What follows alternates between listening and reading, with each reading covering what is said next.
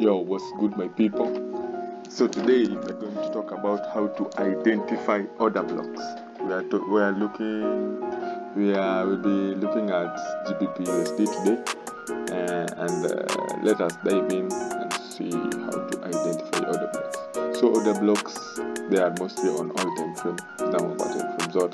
So when you want to take like your trade and you want to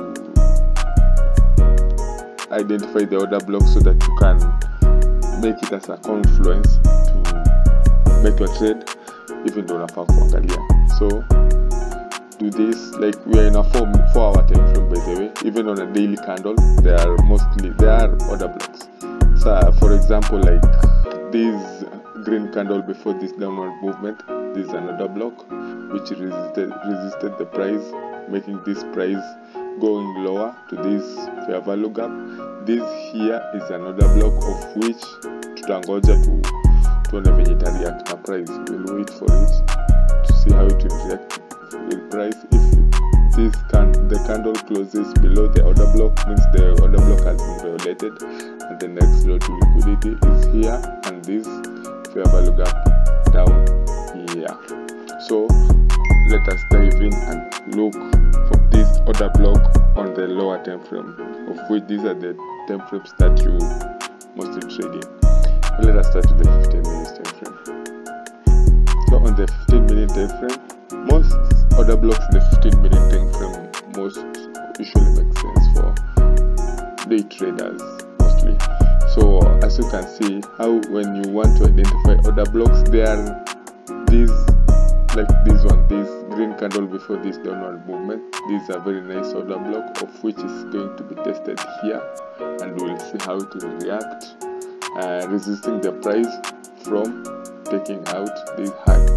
And most of the time, order blocks, when you try to identify them, just look at the bodies, don't focus on the wicks mostly, because as you can see here, the wicks usually, sometimes the wicks usually go way past the order block, but the bodies close lower than the order block.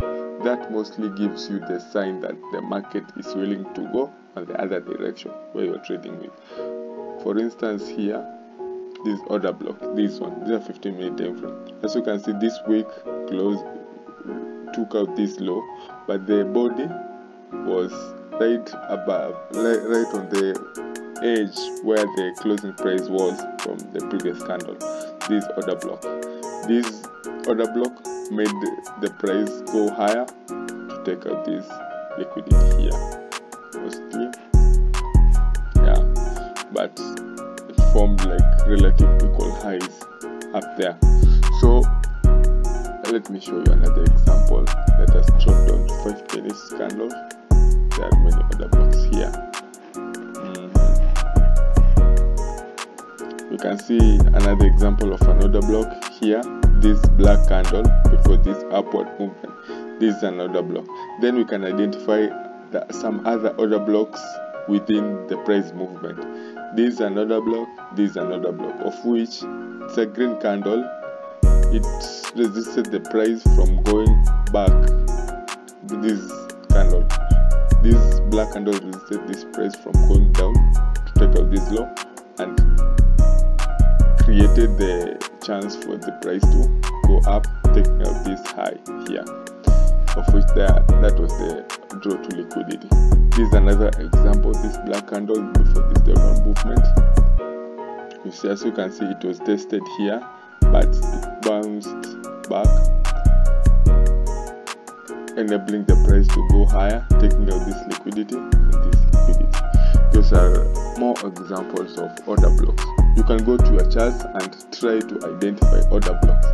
They are always on every time frame, even on the 1 minute time frame. Now we are on a 1 minute time frame, and as you can see here, let us go to the New York GBP USD. So let us go to the London session time. As you can see, this black candle here, let's say this green candle here, before this downward movement. There is another block, this green candle before this downward movement. It's another block of which it was violated here. As you can see, this candle closed higher than this order block, meaning that the price is willing to go up.